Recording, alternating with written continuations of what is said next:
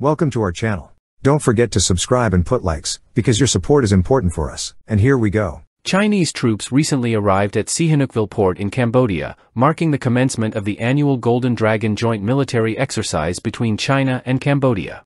The exercise, involving the Southern Theater Command of the Chinese People's Liberation Army and the Cambodian Royal Army, aims to enhance bilateral cooperation and strengthen military readiness in the region.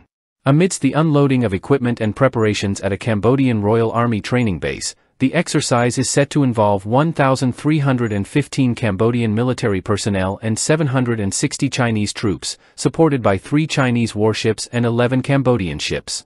The 15-day exercise, focusing on counterterrorism and humanitarian relief efforts, underscores the collaborative efforts of both nations to address regional security challenges. The Golden Dragon exercises, initiated in December 2016, symbolize the deepening ties between China and Cambodia, with Cambodia emerging as a key ally in Southeast Asia.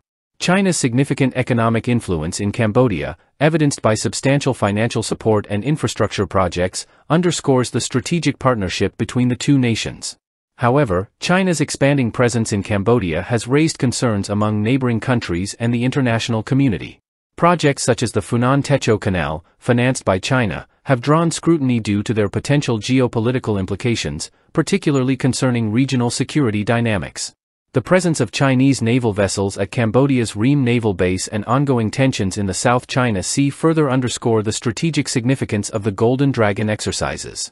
While the scale of the exercise may appear modest, it serves as a demonstration of China's regional influence and military capabilities, potentially influencing the strategic calculus of neighboring countries. In conclusion, the Golden Dragon 2024 exercise highlights the evolving military cooperation between China and Cambodia and reinforces China's ability to project power in Southeast Asia.